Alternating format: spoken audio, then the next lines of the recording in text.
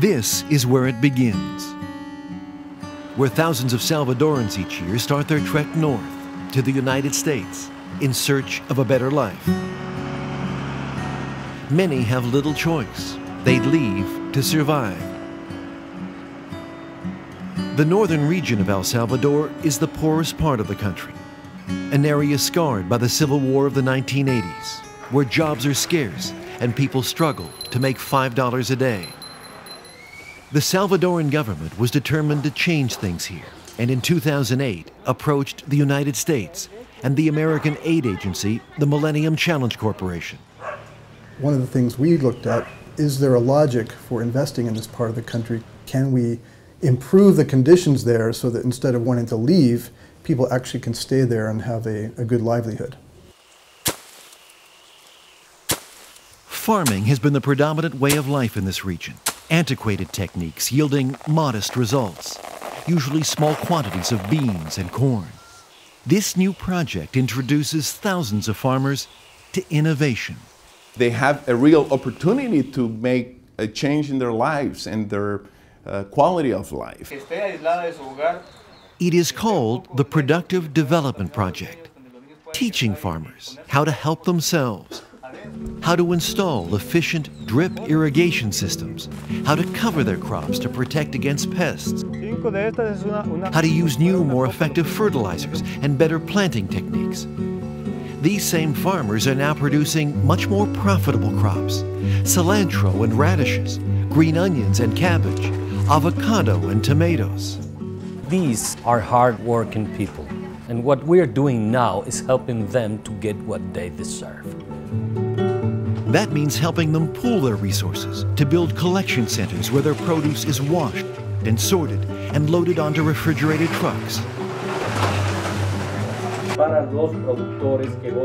It means helping farmers create their own company, and big enough that they can now supply the large supermarket chains, reducing the country's dependence on imported fruits and vegetables. For the last 3 years, these pineapples we've been importing from Costa Rica and Guatemala. This pineapple's from El Salvador. This pineapple got here quicker and at a cheaper price. The national pride is unmistakable. The produce clearly marked 100% Salvadoran. Consumers here are now paying less, and farmers are making more. Yes, this is a dream. We never imagined this. After just 2 years, Elmer Cardoza has more than doubled his income, enough to build a new home and buy a new truck. All the result, he says, of support from this project. Yes, it's good. I'm grateful. Thank you very much. They helped me a lot. In turn, Cardoza has been able to hire 4 full-time workers. In all, this project has already created 5,000 new jobs. And with new opportunities at home, there's now less reason to leave. It's prompted at least one Salvadoran to come back. Alexander Gomez was a roofer in Waltham, Massachusetts, until his father called from El Salvador, describing how much things had improved on the family farm. I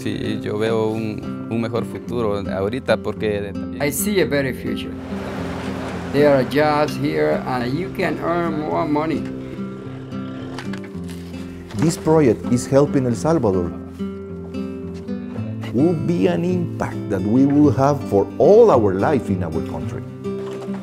In 2012, the American assistance comes to an end. The project to be handed over to these farmers and their successful new business to continue and grow, providing more Salvadorans with a better life at home.